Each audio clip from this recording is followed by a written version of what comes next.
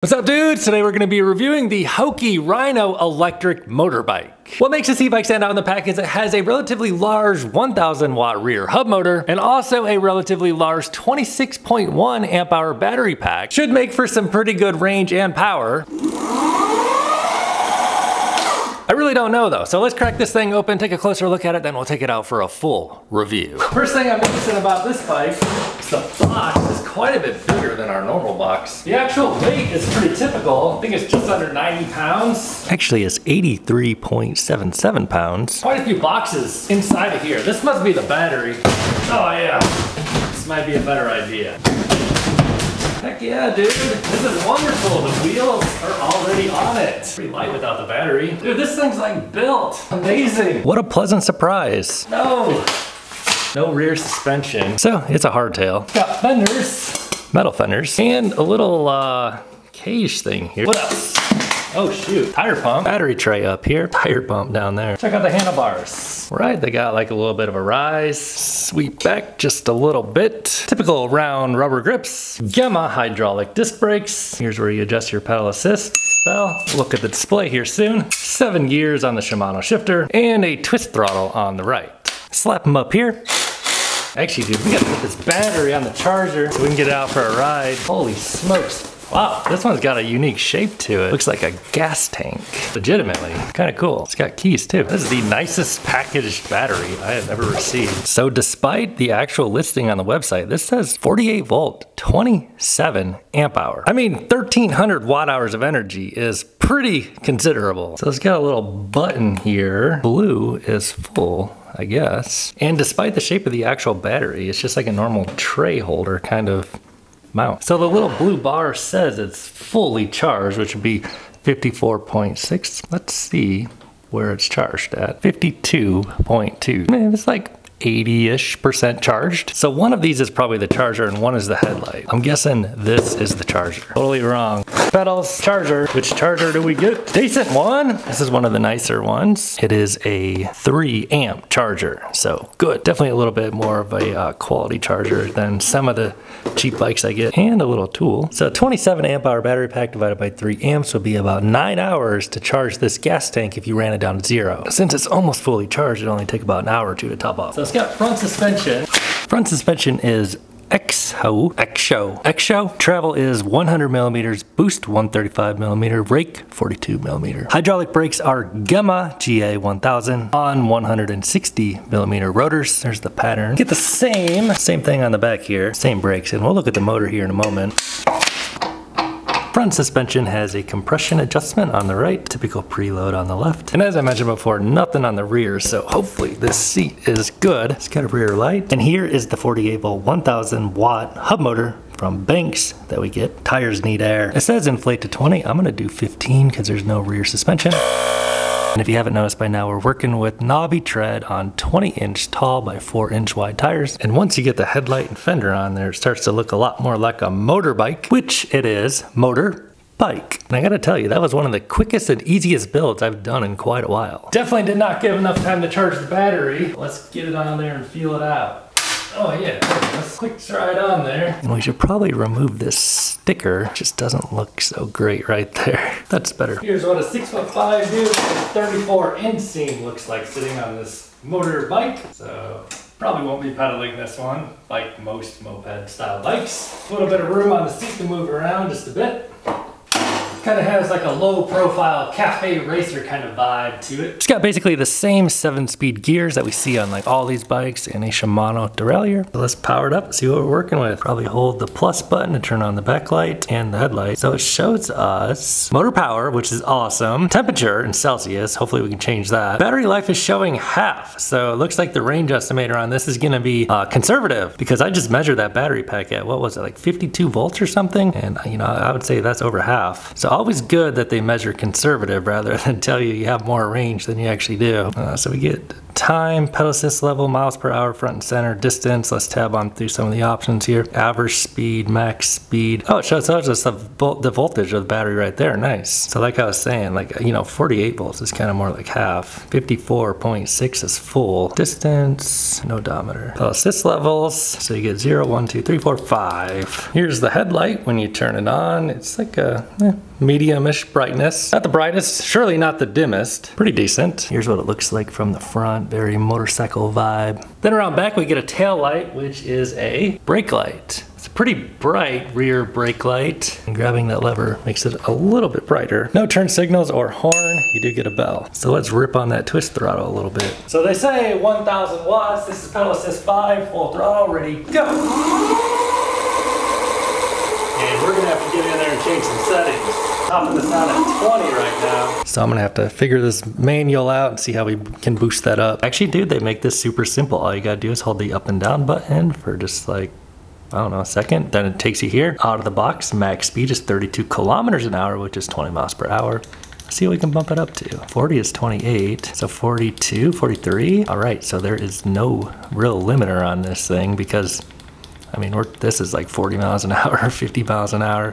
It's not gonna go that fast though. 72 kilometers is the max. 72 kilometers per hour is about 44.7 44.7. And you know what? Now that I ran the motor, it's showing the battery is pretty much full. So I think it just needed to get like a reading kind of. Anyway, let's get on this thing, take it out for a ride, see how it feels. So let's roll out. Whoa. Of course, we'll start with the Strava so we can track our official distance out of this giant fuel tank here. And to tell you the truth, with no rear suspension, I'm actually gonna go put some riding shorts on under these shorts. Much better. So first things first, we'll run it up the 20% grade, and getting on this thing, it just kind of looks like a motorbike. I weigh 200 pounds. We'll do throttle only on pedal assist 5 from a dig here. Ready, go. Oh yeah, it feels like it's got some power. Pretty good torque on the Haoqi Rhino for sure. Pulling us straight up, no pedaling. So first things first, I will not be pedaling this bike hardly at all today. I can just tell, you know, this is not gonna be a pedal bike for me. This thing definitely has a strong motorbike feel. Just like the riding position of this bike, it kind of like, it's like a low slung, like kind of puts you like a little forward, like a cafe racer kind of vibe feel. Doing a little backpedaling right now, full throttle on pedal assist 5. Here's an acoustic bike for you. Oh yeah, rolling into this corner, man. This thing feels nice. So you guys know that I personally prefer full suspension bikes. So this is a hardtail. We'll see how it pans out today. On flat streets, if you're gonna be doing street riding, this thing might be all right for you, but you know, if you're gonna be doing off-road riding, that's when you kind of want full suspension. Let's see what happens if we put this thing down to pedal assist 1 and give it a little pedal off the start. So it'll take us up to, so you get your wattage all the time, and it is a cadence sensor. So cruising at 10 miles an hour on pedal assist 1. What's the throttle do? Oh, so throttle gives you everything. Showing 1100 watts. You got a stop sign though. So what does pedal assist 2 do if we start pedaling? I'm gonna bump it on up to gear number 7 here. Gives us about 200 watts, 250 watts. So, you know, if you really want to make big range out of this thing, if you run it on like a lower pedal assist, obviously you'll get significantly more range. So yeah, that's nice. It gives you about 200 watts there and eases on. It's not jarring or anything on these low ones. Brakes are feeling great. Let's give it a little pedal here from a stop on pedal assist 3. Let's see what happens. So now we're getting about 400 watts of power. That'll take us up to 17, 18 miles an hour, 19 miles an hour. Still already moving pretty good on pedal assist 3. Let's try pedal assist 4. I hope my phone doesn't fall out of my pocket. So now we get about 550 watts. And this is so awkward for me to pedal, man. Like I'm like running out of gear kind of, like for my height. See my cartoon legs moving along here. I don't know what that takes us to, honestly. But it is a cadence sensor, so you can just kind of ghost pedal. I'm just kind of, you know, turning my legs, but not actually pedaling at all. I mean, not putting in power. I like the way this thing feels going into corners. All right, so I'm tricking, you know, the thing, just doing ghost pedaling. I'm not actually putting any power down. And this is bringing us up to about, well, we got a light. So grab these brake levers at the last moment here. So one thing that I really like about this bike is, you know, even though it's like a really basic display, we get our battery voltage and our motor power output. So I mean, That's like the most important things to me. Motorbike will not be taking the BMW, unfortunately. Probably not that motorbike either. So I gotta say, it is like a pretty rigid rear end here. Seat has, you know, a little bit of squish to it, but it feels firm and planted. It's definitely firm. With my riding shorts on, I actually feel good though. You can feel the bumps a little bit. Oh, that was a little bit harsh there. Again, you know, probably not your first choice for off-roading on this motorbike. I really hope I don't get a flat going through this. I got a little marine lighter coming in. Let's get on out here on the road. Oh, there's a shopping cart. And see what it'll do for max speed on a full charge. Showing 31, 29.5. See how accurate that speedometer is. So it might be reading slightly high. We got this light. Fast enough to get out here and ride in traffic just a little bit. Fast enough to probably pass a little bit of traffic. Got a wee woo right here. What is going on? Whip this turn a little wide. Motor showing 950 watts. And I'm just pinning the throttle, 930 watts. Brakes feel great. I am noticing being on this bike, like I'm liking being like up closer on the front of the seat, because like when you're like towards the back, like you're kind of like a lot more stretched out. So you got like kind of riding positions on here, and I would say you could probably fit 2 people on here if you're a smaller individual. This doggy does not like skateboards. He's barking at this dude. Oh, we got a rap shoot going on here in our 0 to 20 spot. We can wait for it to clear up here. All right, so we'll do 0 to 20. All right, ready, go. Full throttle, so it gives you all the power right away. Takes you up pretty quickly. And we are hitting 20. So this thing moves pretty good, like it's accelerating. It's like 1,000 watts. Woo! You guys recognize that rapper guy? I don't know anything about any celebrities. So a lot of times people ask me, do I prefer a twist throttle or a thumb throttle? And I have to say definitively my answer is a twist throttle. It's just so much more easy to control your power with a quarter twist throttle. I mean, ultimately I prefer like a full length of the handle twist throttle, but like these ones, you can just control it. Thumb throttle is just like, your thumb is like, there's like a lever bouncing around and stuff. So we'll take it out there on the sand a little bit, try it out. For now, let's see what kind of pedal assist lag there is. So have it on pedal assist 5, not pedaling, and power. And then on pedal assist 5, it ramps that power up pretty darn quick. Not pedaling, power. And what if we just kind of like do this? It doesn't kick in the power, so that's actually a really good thing. So you're not accidentally getting power, and then you got the throttle. So let's give it a try on this hill up here. I'm not gonna pedal at all, so we got a lot of traffic. Let's see. There's no chance I could pedal this thing really. Well, all right, I'll try. Okay. No, that's not gonna work. Oh yeah. So I don't know how this thing's gonna do out there on the flat sand, but we'll try it. Going uphill is always a little bit tough. So I am just straight up gonna stand going over this grass section, because I already know this will be pretty rough sitting on this bike. You can just hear it bouncing around. Not an off-roading bike, but once we're out here, we're cool. What's happening out here? Whoa, what is this dude doing? That's pretty cool. Wondering, does this have like a longer wheelbase than a normal moped style e-bike? It feels like it's handling like pretty nicely on the street. Is that their on? Oh, Mantis. That's the RAR Mantis, I believe. Hey, if you're liking this video, give it a thumbs up. What's happening up here? Oh. Front end comes up nice. So we can see this thing does good riding on the street. Let's go see how it'll do on the sand. Hey, look at that. There's some not e-bikes out there. Take a turn off here, see how it feels on the boardwalk. Oh, not excellent. And we'll downshift it just a couple gears and see what happens with a bit of a rollout. Hey, it's actually doing better than I thought it was going to. And when you get the power like way down, or when you get the speed way down, it still gives you like 1,000 watts of power. So it makes it like, even though it's, I don't know, man, like I'm not able to like kind of get traction or something. Maybe if I lowered the PSI, it might be able to do it, because it's giving me all like 1,200 watts. This tide is like really high this evening. I don't know what's going on out here, marine layer, high tide. And it's still pushing 1,200 watts, basically 11 Oh no. Dude, I almost got taken out by that wave. The tide is like so high. Still ripping 1100 watts, so this is like a real torture test. Dang, look at, there's a huge pothole. Still ripping 1200 watts, so you know, on the, they can do off-roading. I feel all the little bumps. Let's see how we can do getting through here. I just probably too much pressure in the tires, and it's still giving me all the power though. We'll see if the controller overheats, because I'm just smashing this throttle. Still 1200 watts, but I have to kind of give it some little pushes with my feet.